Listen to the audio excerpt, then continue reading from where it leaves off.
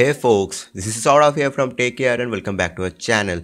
Well, today I have something new for you. Today I will be, we are currently using the MIUI. So we will be trying to do something that we can change the total look into the Zen UI. Well, I'm on the MIUI Global 8.1 stable and runs on Marshmallow. So yes, and I'm rooted. You must be rooted in order to use this.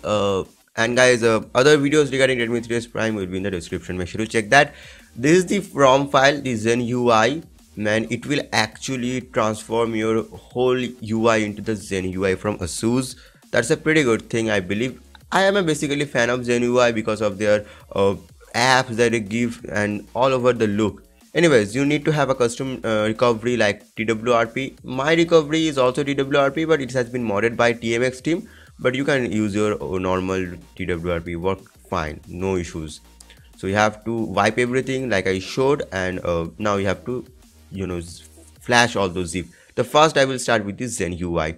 So now take a bit of your time, so you have to wait, and heating is pretty normal in that case, don't worry.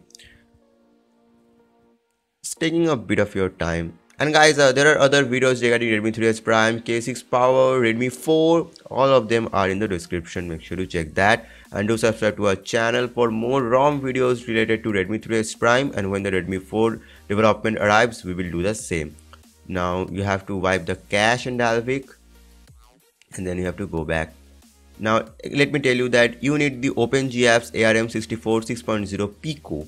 Well, ARM64 for Marshmallow, Pico, Micro, anything you want as per your choice, but we prefer Pico over anything other. So everything has been done. You can again wipe the cache and Dalvik, or if you can easily ignore that. Not a big deal, but you have to reboot the phone. Anyways, it's gonna take a bit of your time. So it's saying that Asus A501CG motherboard. Asus in search of incredible Asus Intel inside. Well, actually it has been a ported ROM, so yeah, it will show like that, but inside of this Redmi 3S Prime there is only Qualcomm Snapdragon 430. And I'm sorry for my voice if it's being too low. I'm facing a lot of issues thanks to the cold weather of India. And yes, fingerprint works pretty fine, no issues. Well, the typical Zen UI.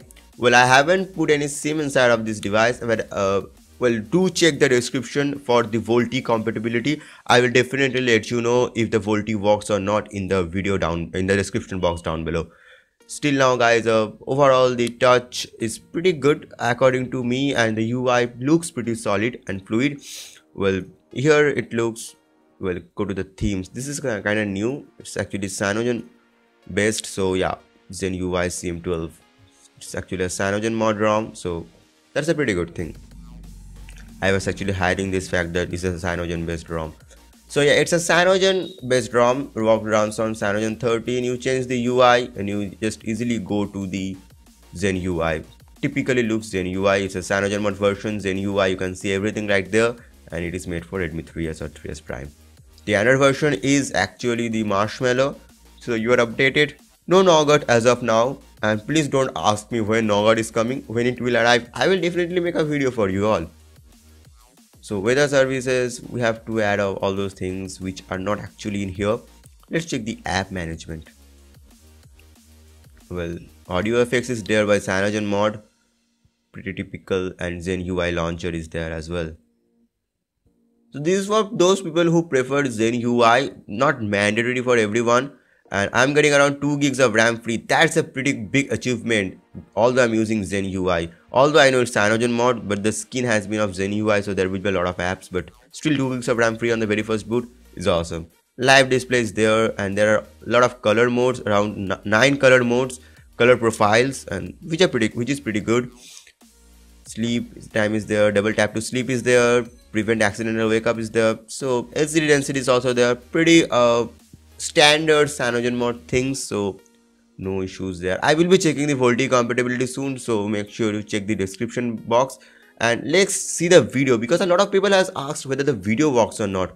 So let's check that out. And if you have any kind of queries regarding this whole ROM, do let us know via the comment section below.